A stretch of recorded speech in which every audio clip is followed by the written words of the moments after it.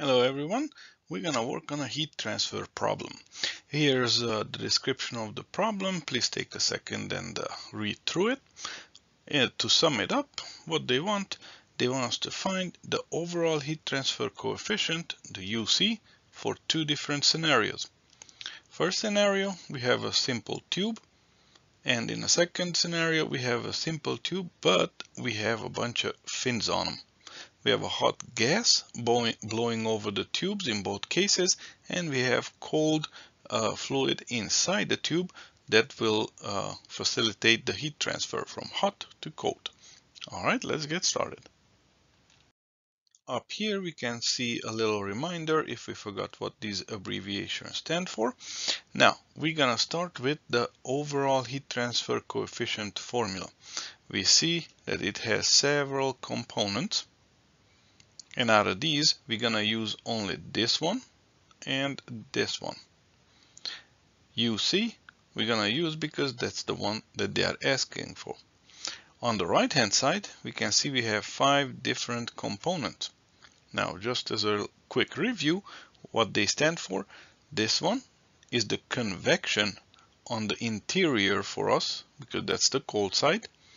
Then we have the fouling on the cold side, on the interior. Then we have the resistance as the energy would go through the wall itself of the tube.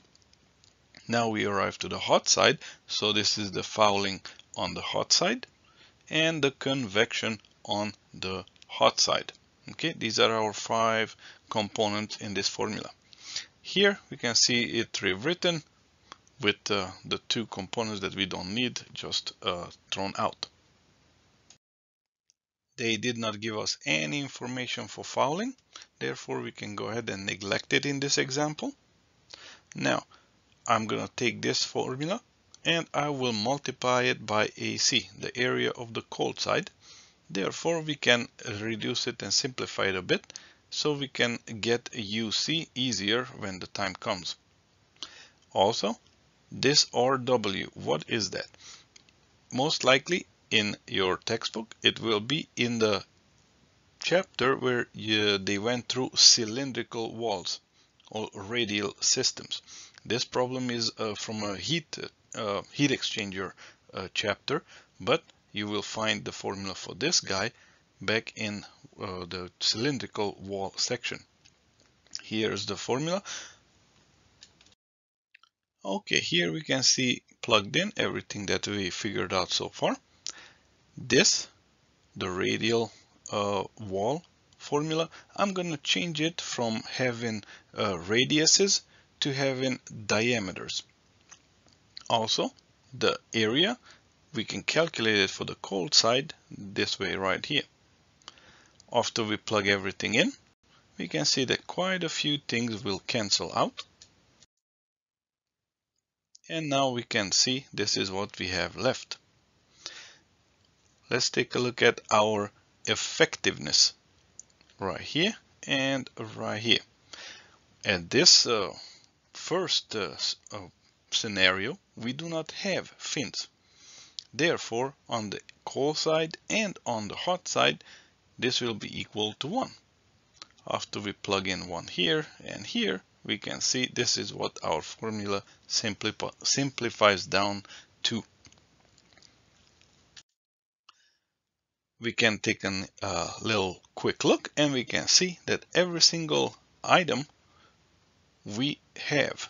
Therefore, all we have to do, plug in, and we can find our first question, where the UC will be equal to 249 watts per meter square Kelvin.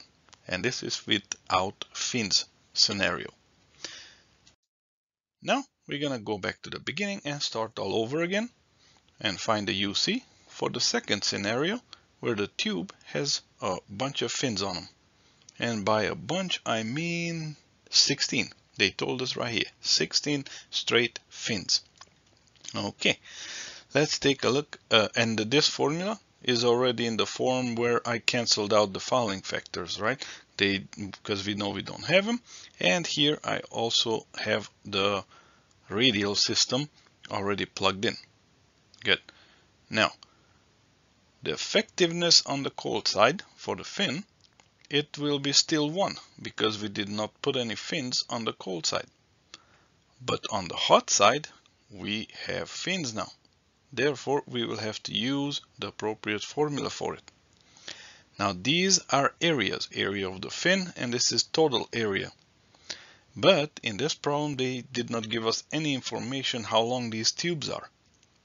Therefore, we can go ahead and rewrite this formula on a per unit length basis. So these two areas will be basically divided by the length of this tube, which we don't know. Therefore, it'll help simplify it out. Also, another information that's important, we need to note that they didn't tell us any kind of information about the tips of these fins. Therefore, we're going to assume adiabatic fin tips. Right here, plug in the effectiveness, what we discovered so far, into our overall heat transfer coefficient formula. Here it'll be 1, so it'll just disappear. And here we plug in our formula. Now, we can't find our overall heat transfer coefficient yet because we have 3 unknowns. Let's start working on these.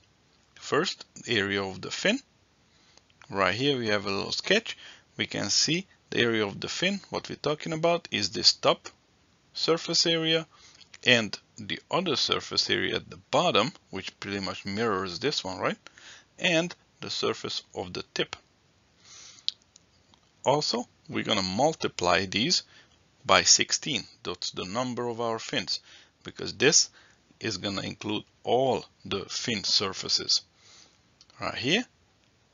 And again, we need per unit length basis. Therefore, the length of the tube, we're simply going to divide out of it.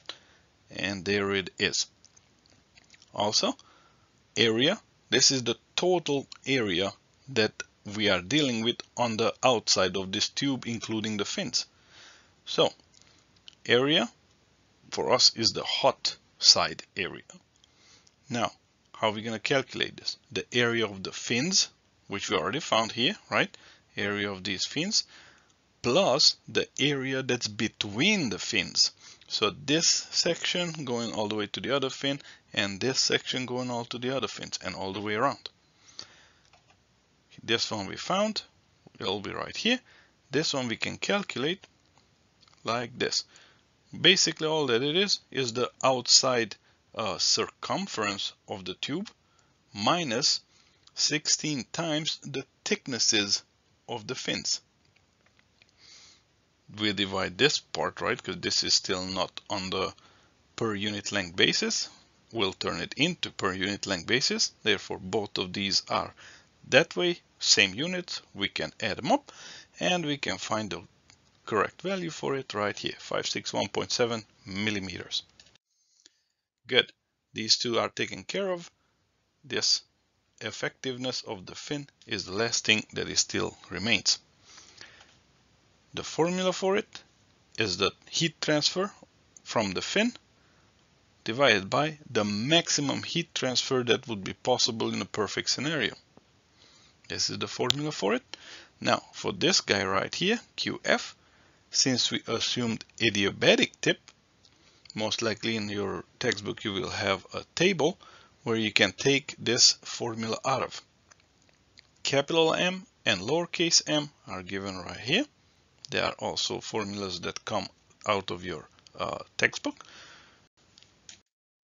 We can go ahead and plug them into our formula right here on the top, and this one also for this guy. We can see that we do not have lowercase m, so let's go ahead and use the formula that we had on the previous page. Simplify it a bit, we can see that we have all the components, plug them in, and here's the value for it. All we need to do is actually calculate 0.778, and we can come up here and plug it in. Now, if we take a look at our overall heat transfer coefficient formula, all good to go.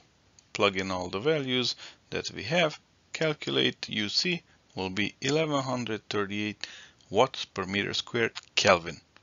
And as a quick look, let's see, with with fins and without fins. We can see that there's quite a difference from 249 to 1138. All right, these are the two answers for this problem. Thank you guys for watching. Please like and subscribe, and have a great day.